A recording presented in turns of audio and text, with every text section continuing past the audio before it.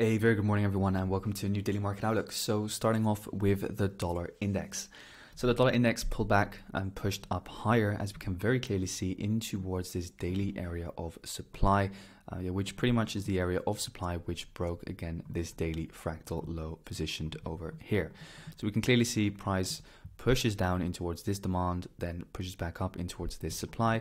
So what I'm now waiting for is to see, okay, can this short-term bullish price action sustain itself, and can we see that further upside continuation back up in towards the highs? So what I'm now waiting for is a potential break of this daily fractal high, because once that daily fractal high goes, and this is again the daily fractal high which broke this daily fractal low, that then means that the fractal structure becomes bullish, pull back in towards the sell for the buy, and then that we would expect further upside to commence over here from a daily perspective, and that the daily overall pullback in towards the downside, because again guys, we are still bullish right on the daily swing structure, pull back in towards the 50% mark, in towards discount, in towards daily demand, is then ready to complete itself. And the tail sign, and I've explained this before, that further upside is ready to commence, is based on this fractal structure. And that is how we time our possible entries in towards getting back in towards the upside once again.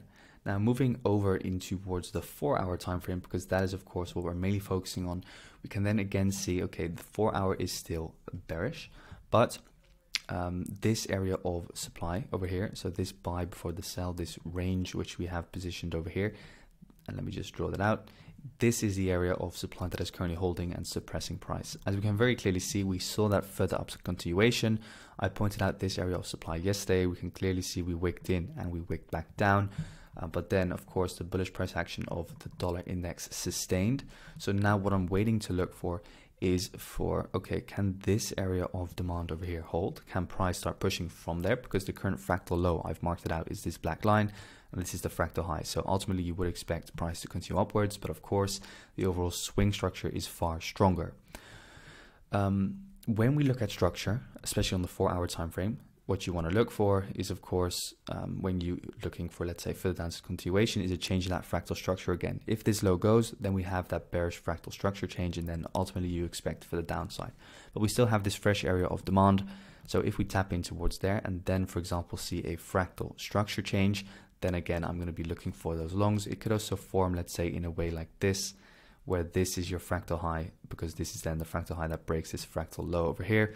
So let's keep our eyes open for that and see what will happen for the rest of today. Those are kind of the things that I'm looking for, potentially this demand or this demand to play out. Or if we break the low, we could also just see further downside continuation from the dollar index. And then if we go in towards the daily time frame, you'll be looking at, for example, this wick over here at around 102.500. Now moving on in towards the pairs themselves, euro dollar first of all. What we can see from euro dollar is that we, of course, we're tanking in towards the downside. Mainly from a daily time frame perspective, we can clearly see that the pullback in towards highs is potentially over. Of course, we took out liquidity above this high. 618 fib retracement, which I showed yesterday, has also been provided. Now looking at the 4-hour time frame, the 4-hour pushed all the way down in towards this area of 4-hour demand. We can very clearly see that the overall order flow was sustained, because once this fractal low went, this became your supply, created a low, pulled back in towards supply, and saw further downside continuation in towards 4-hour demand. And remember, 4-hour swing is still bullish. So what happens? You push in towards extreme demand, 4-hour swing is still bullish. Now what you have a break of the fractal high, which is positioned, let me see, so we break this high, we break this low. So ultimately the fractal high that is now broken is this fractal high over here. So now what you're looking for is still longs until we reach this area of supply. That is, for myself at least, the valid opportunity now. So you can look for longs, of course, because overall the 4-hour is still bullish. And we trade mainly based on the 4-hour time frame. The 4-hour fractal structure is also bullish. So look for longs until we reach the supply zone. Then let's keep our eyes out for what's going to be happening to the dollar index and how we reach this area of 4-hour supply. Because once we reach that, then I'll be looking for a potential shorts again. Because let's say we see something like this, where this becomes your fractal high and this becomes your fractal low, then wait for that structure shift, and then I have the confirmation, okay, I'm ready to sell off in towards the downside. So the only reason why I would be happy to sell from here is the fact, and despite the 4 hour being bullish, is the fact that we have that daily area of liquidity, we have that daily 618, we have a swing bearish daily, and we have this beautiful ascending wedge. So that's euro dollar, what I'm looking for short term, for the upside. And then once we reach here, look for those potential shorts. Doesn't need to happen. You can still hold your longs. Let's say you long from somewhere in here. But yeah, just keep in mind that the 4 hour swing is still bullish. So we could still just move up higher in towards these levels over here. Moving on in towards Aussie dollar. Aussie dollar, very rangy overall, tapped in towards this demand zone. Again, not very beautiful pair at the moment. Not something that I'm really actively looking at. I am kind of seeing a potential 1, 2, and then a third touch over here. And then again, also over here, you have kind of like this 1, 2, 3, and then again, kind of like a wedge forming over here, which we're starting to break out of. So I'll be keeping my eyes open. But again, the fractal structure changes are everywhere because of that rangy price action. So what I'll just be waiting for is a further push in towards the downside. And then I'll look for those potential shorts. If we get that, of course, we could still move just up higher and kind of form this new wedge over here. Then, for example, we take out these highs. Then let's say that fractal low will be somewhere over here. Then I'll just wait for that short over there to occur, because we're still above the 4 hour BOS. So we still expect a deeper pullback in towards the downside ultimately. So that's Aussie dollar. Moving on into towards pound dollar. So pound dollar, very clear. We're now tapped in towards the supply zone, and pound dollar again is a little bit more beautiful than the other ones, guys, because what we can very clearly see is that we saw that fractal breaking structure, pull back in towards this buy before the sell, which took out this fractal low. So yeah, you could take some valid shorts from there to trade it back down in towards your 4 hour demand zone. So yeah, for me, still looking for GBPUSD shorts in towards the downside. Moving up in towards the daily, yeah, not much. Nice bearish daily candle close, but again, yeah, still we have that bullish daily order flow, so we can very clearly see sell before the buy, and then again sell before the buy, which we're currently stuck in. So now what we want to see is, of course, that daily fractal low go. Then there's a far higher probability for looking for shorts upon a pullback over here. That is when those higher probability shorts will come, because at the same time, once we break that daily fractal low, you also have a 4 hour swing structure change. So it's a very calm week. If you want to take those higher probability setups, I would say wait till next week, because then we'll have far more clarity. But of course, everybody likes trading, so you can still take these setups like a sell from here, but then again, wait for that lower time frame confirmation. So NZDUSD next, moving in towards that pair. So yeah, NZDUSD looking not as good as the other ones in the sense for shorts, but for longs it's looking good, because overall this is your fractal high, which is broken, meaning this is now your fractal low over here. This means that this over here is your demand zone, and we've pulled back exactly in towards the 50% mark. So overall, you can still look for those potential longs, because the 4 hour swing is still bullish. The daily pretty much, of course, took out this swing high over here. We haven't closed the buffer yet, so the daily is not yet bullish. But ultimately, when you take out these highs so much, and we have kind of like these clear liquidity highs over here on the daily, there is still a probability that we're going to be taking out the highs. So keep that in mind. For the rest, yeah, of course, you want to be trading with the 4 hour. The 4 hour has made a nice pullback. The 4 hour is still bullish.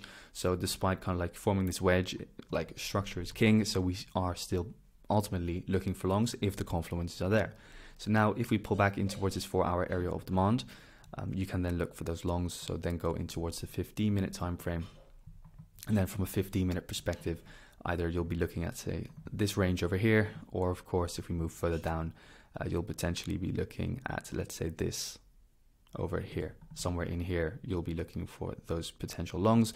But again, don't just randomly start buying. Wait for example, now a bullish shift in market structure to come. Wait for a push in here, then let's say a push out, break of the fractal high, pull back in towards demand, and then look for those longs, because those are the high probability setups. And then you start buying in towards, let's say, this fresh area of supply over here on the 15 minutes. And then you can, for example, look for shorts once again if you get that 4 hour fractal structure change after tapping in towards that area of supply. Now, last of all, gold. So gold, we can clearly see exactly as we pretty much anticipated yesterday, pushing towards this up for the buy, and then a perfect entry came. So still expecting further upside from gold, of course. People could be looking for shorts based upon a daily time frame, but no, the daily time frame has now taken out supply, excuse me. So this buy before the sell has been taken out. Fractal structure change as well after a break of this high, meaning this is now your fractal low, and this fresh sell before the buy is still something that we have. So we could potentially still push down lower. But just to point out the setup that we had yesterday, or did we already tap in? Yeah, we already tapped in, or this is part of the, no, that's part of the daily candle. That's why the daily demand is still fresh. But of course, based on the 4 hour, you already tapped in. But we could still, for example, pull back in towards the doji candle over here. Then longs would still be valid upon, let's say, a fractal structure change. You get something like this, and then you look for those longs. But yesterday, just to point it out, we did get an interesting setup over here on gold, because if we go over in towards the 15-minute time frame, and we know that we're in 4 hour demand, you then want to be looking for longs. So what did we get? We got this beautiful 1, 2, 3, pretty much this descending wedge formation. You started to break out of there. So once you get this descending wedge formation, what do I know? I know this is my fractal high over here. So once that fractal high goes, I am then ready to look for those potential longs. So what is the area of demand which took out this fractal high? It's pretty much this demand zone over here, but still not very clean setups. Also at Asian session 2:30. So then what do? We wait for the London session pretty much to open, which was this morning.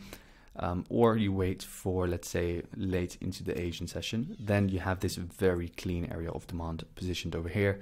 And that is then, for example, when you would like to go long with your order there, stop loss below the low, and targeting the highs over here for 1 to 3, which would have then hit TP. Beautiful, beautiful, beautiful setup that you could have taken. This was your fractal high, gets broken by this fractal low. Very clear setup, pullback. This is pretty much your 618 fib as well, which you had positioned over here. So these are the kind of setups that you would want to take. So yeah, that is gold pretty much explained with that potential setup of this morning. So wish you all a fantastic day, guys. And if you have any questions, make sure to join the Discord, description link in bio. Thanks, guys.